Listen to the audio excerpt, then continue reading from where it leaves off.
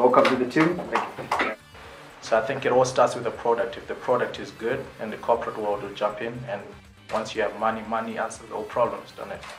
So once we have enough money we can be able to attract any kind of player we want. So I think that's where we're heading as a union, and I think it will start bearing fruit like in the next few months.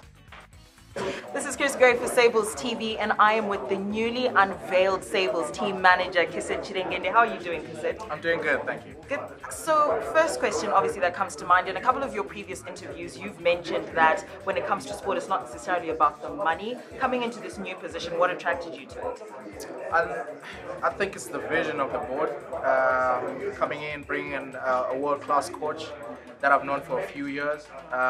I think this is a winning team that I wanted to be part of. So I think that's the most thing that that persuaded me the most to join the team.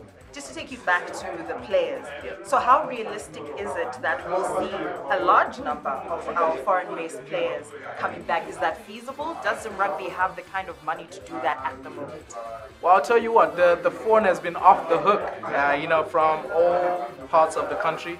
Players that we didn't even know existed, quality players. So I think from the athlete standpoint, we are good. Like, there's a lot of players putting their hand up. From the money point of view, I think you had the vice president talking about a number of sponsors coming on board. And I'd like to believe that, again, with the guys that we have now already, that have come, most of these guys haven't played for the Sables before. So they'll elevate our game. And by doing that, it elevates, obviously, it shows even on the park and on the scoreboard. And by that, it adds more sponsors like we talked about.